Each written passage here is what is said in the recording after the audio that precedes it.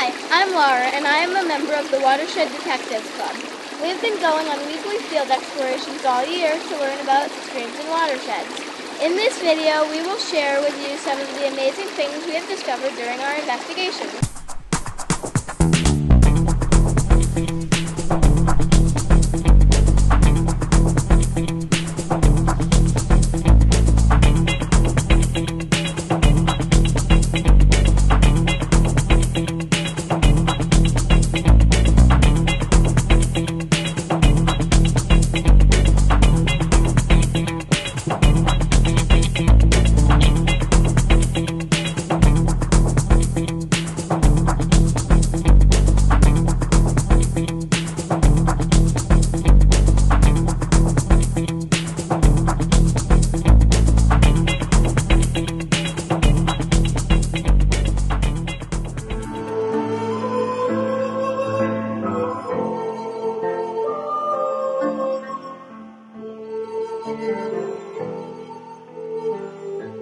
Waterfalls are a common stream featured in the Ashokan watershed. We have found several of them during our stream investigations this year. A waterfall is a part of the stream where water flows over the edge of exposed hard rock. They typically form in the upper sections of a stream. As water flows over the exposed rock, the softer rock is eroded more quickly, creating a step in the stream bed which then grows larger over time. A plunge pool forms at the base of the waterfall, which is continuously deepened by the power of the water. Eventually, the hard rock layer will be undercut and will collapse. This process will be repeated over time, causing the waterfall to retreat or move upstream and grow taller.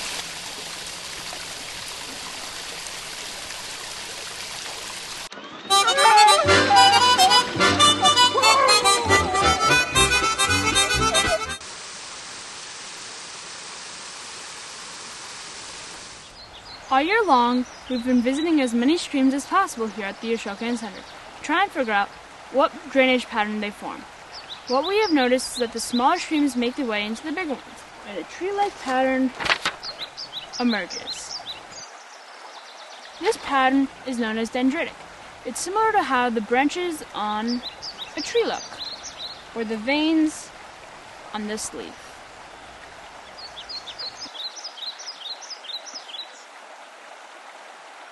We have highlighted all the streams we have visited on this map. Here we see the Esopus Creek as it comes out of the Ashokan Reservoir. As the creek flows southeast, you can see the smaller streams connect with it. The result is a dendritic or tree-like pattern. The Tungor Hill, Moss Brook, and Cathedral Brook were all a lot of fun to explore. Hey Cameron, what are you doing? I'm trying to figure out which way the reservoir is, but I can't figure it out because I don't know how to line the map. Oh, we learned an easy way to orient a map in Watershed Detectives. Would you like me to show you? Sure. An easy way to line up or orient a map is to use a compass with it. First, set the compass dial so that north is aligned with the direction of travel arrow. Next, you place the compass flat on the map so the base plate lines up with the side border. Then you simply rotate the map with the compass on it until the red end of the needle points north on the compass dial. That's it. Your map is now aligned with what you see in real life. It's oriented. That is a cool trick. And look, there is the Esopus Creek, so the reservoir must be that way. Yeah, it's easy.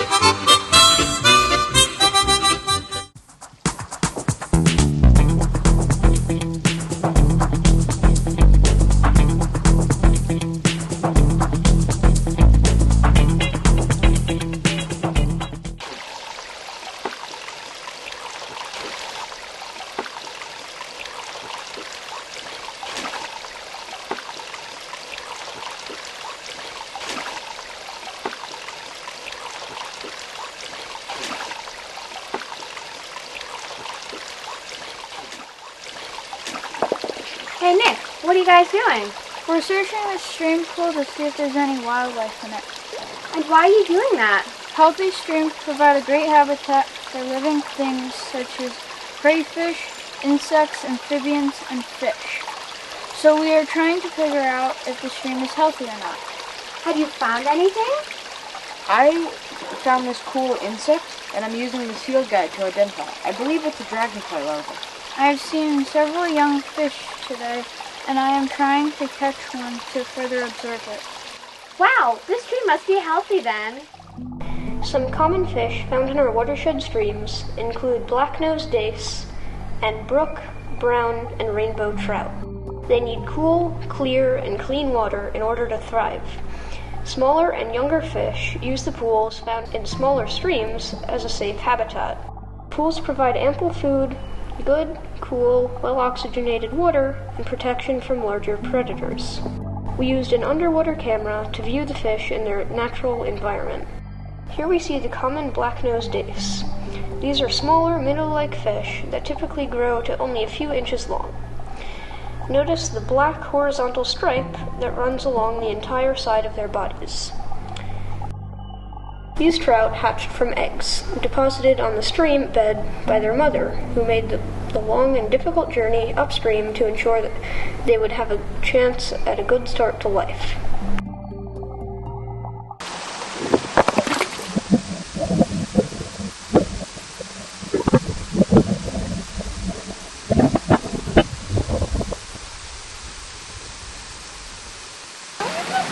Walking through these streams, there's so much to see. There sure is. You know what though? I always wonder how all these rocks got here. That's a really good point. Who put them here? Did I hear somebody ask about how all these rocks got here? I believe I have the answers for you. You see, water has the ability to pick things up and move them as it runs along the Earth's surface. And this is how it shapes our Earth. You mean water can even pick up some of these really big rocks? Those really big rocks are called boulders, and even they can be moved by water. If water can move boulders, then why are all the rocks here stuck in place? You see, you need a lot of energy to move these bigger particles, but the water is always moving something. You mean the water is moving things right now? It sure is. When water is moving rocks or any other objects, it is called the stream's load. Streams have three main types of load. They have the dissolved load, the suspended load, and the bed load. Oh, so the dissolved load is kind of like salt water? It is. The dissolved load is the one that we can't see, but it's always there. A dissolved load is mostly dissolved ions that come from chemical weathering. And the suspended load, is that when things float in the water? It sure is. Have you seen a muddy stream? That mud is the suspended load. And how about the bed load? How does that work?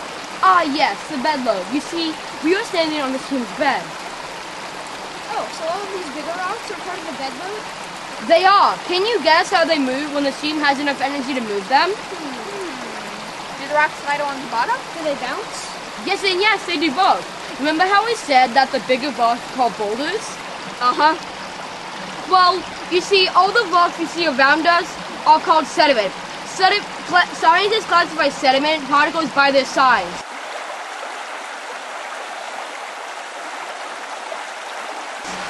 So if bigger rocks are called boulders, then what are the smaller rocks called? Oh, I remember hearing the word cobble somewhere. Is that the next smaller size?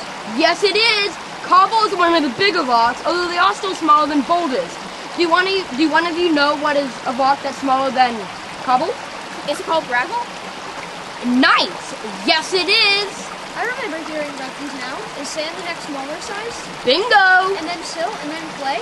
Ding, ding, ding. Oh, now I remember learning about those too. Silt and clay are part of the suspended load, right? Because they're the smallest and less energy to be carried. Wow. I see you both already knew this information. Okay, so if silt and clay are part of the suspended load, then are the rest all part of the bed load? Well, sand can actually be transported in the bed load and the suspended load, but yes. And these bigger particles move by rolling and bouncing? Yes! The bouncing is actually called saltation, and it is when the particles are picked up and carried a short distance before hitting the stream's bottom and bouncing back up again. Cool, kind of like someone somersaulting? Exactly! And is there a name for the rolling? Of course! The rolling and sliding of the bigger particles happens during the strongest flows. So think of a flood. and it is called traction movement. So like a tractor pushing debris? Spot on. You can see evidence of this just by looking around. Just look right over here. See how the rocks are stacked up against each other? Oh, cool. I know. That stacked up pattern is actually called embocation, and once you know what it is, you'll start to notice it in streams all over. Wow, thank you so much for talking to us about how sediment moves in streams. Yes, thank you. I feel like I learned so much. I'm always happy to talk about sediment transfer of friends. Hey, do you guys want to go for a walk around the stream to find each particle sediment size is? Yeah!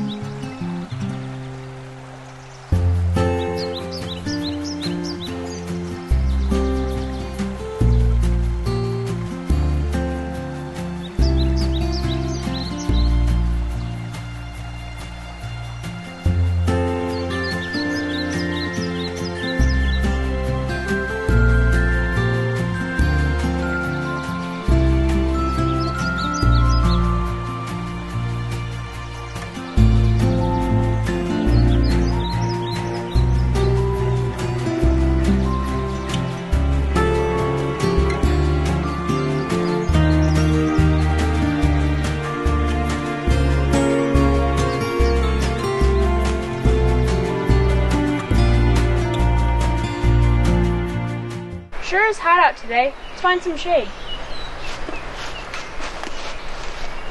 Wow, it does feel a lot better under this tree.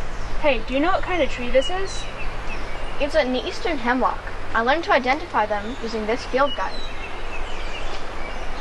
You can tell because that they have these small needles, which have 2 white lines underneath. They also make tiny pine cones. Believe it or not, these are full grown. Yeah, they like to grow in moist soil and are often found near streams. The shade they provide keeps the water cool for trout and other fish. They even help the melting of our snowpack in the spring. Yeah, its roots also help hold the soil in place and prevent erosion, especially on the steeper banks of mountain streams. This helps keep the water clean. Cool. Seems like hemlocks are an important part of the watershed ecosystem. Hey, what's this white stuff on the back of these needles? Uh-oh, looks like the hemlock woolly adelgid is here. It's an invasive species insect that steals nutrients from the tree. If the tree gets infected with them, it could die. Hope that doesn't happen. Sounds like that could be really bad for the streams and critters that live in them. The invasive hemlock woolly adelgid is a tiny aphid-like insect that damages hemlock trees by sucking out the moisture and nutrients from the base of the needles. They arrived in the United States from Japan on infested landscape trees and are now spreading throughout the lower portions of central and eastern New York State. Because of their size, they are hard to spot.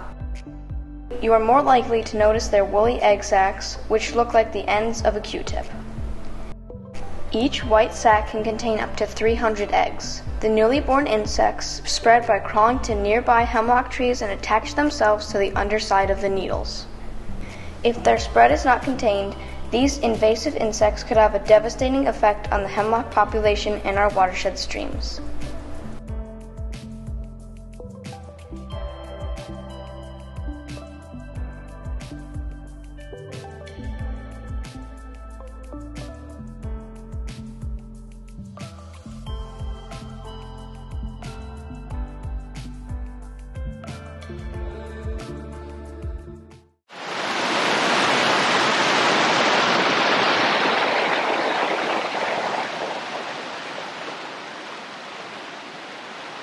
We're here at the Riparian zone, and we just found a place where a deer slept. You can tell because all the grass and sticks and stuff are pushed down around it, and there's a spot where it probably scratched. And we also found some scat. These are deer tracks and a deer scratch. So do deer use the Riparian zone? Yes, Why do you think they like the Riparian zone?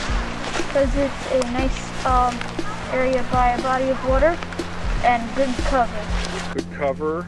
Do they use the water for anything? Yes. Drinking. Found more deer poop and in the riparian zone. What's the science name for that? Scat. Scat. And what does that tell us? That deer have been here.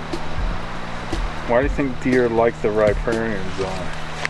Because they need water and water's over here. Yeah, there's water right all along here. Do you think the riparian zone provides good cover Yeah. and maybe some food for them? Because I think they eat these, I don't know. Well, they eat grass. They eat grass. They might eat some seeds or buds, twigs, fruit, berries, whatever they can find.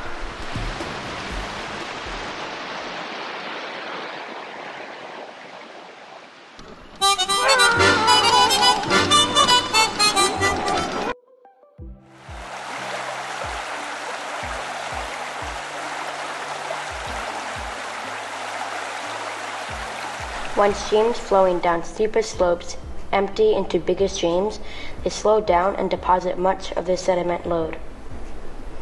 These deposits create a feature known as an alluvial fan. It is called that because when viewed from above, it has the shape of an open-hand fan.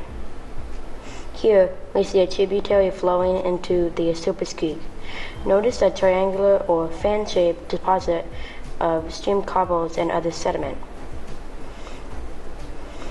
The smallest stream has cut a new channel through the alluvial fan. Alluvium is a term used for sediment deposits made by streams.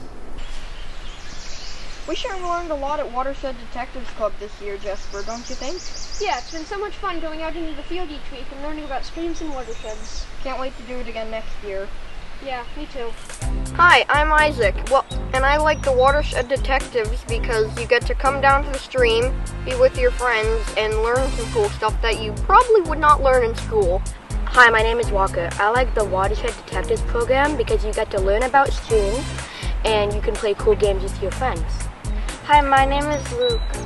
I like the Watershed program because you can go on hikes, learn about streams, and play cool games with your friends. Hi, I'm Ty, and what I like about the Watershed Detectives is exploring the woods and looking and learning about critters. Hi, I'm Milo, and I like the Watershed Detectives program because I like what I find in nature. Hi, I'm Spencer, and I like Watershed Detectives because I like the interesting things that I find in the water. My name is Stefan, and I like Watershed Detectives because I learn about trees. Hi, I'm Yana, and I like Watershed Detectives because we get to learn a lot of new things and do a lot of fun activities. Hi, I'm Lily, and I like Watershed Detectives because I like being outside with my friends. Hi, my name's Sadie, and I like Watershed Detectives because I like learning about the importance of streams. Hi, my name's Jesper, and I like Watershed Detectives because I just think that hiking around and doing all the activities we get to do is really fun. Hi, my name's Nick, and I like stream studies because I like to investigate the creatures in the stream. I'm Laura, and I like Watershed Detectives because I like spending time in the woods and hanging around streams. I also like playing games. Hi, my name is Nicholas, and I like studying streams and hiking in the woods. My name is Susanna, and I like Watershed Detectives because I like seeing all sorts of little animals. Hi, I'm Cam, and I like Watershed Detectives because we go on hikes in the woods. Hi, I'm Sophia, and I like Watershed Detectives because I like learning about streams and stream features. Watershed Detectives rocks!